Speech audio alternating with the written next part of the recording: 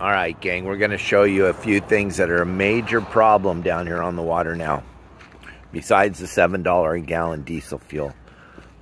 These docks were built and paid for by people so that they can rent these docks out and make an income and make a living, and the docks cost a lot of money to build. Here's what's happening in most harbors up and down the California coast. This animal right here has taken over docks. You cannot get, let's say that little blue boat right there is my boat.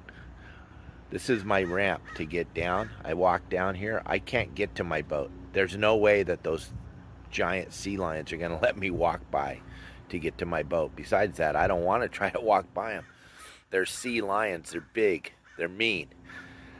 They bite, they eat people, they eat meat, and look at their land.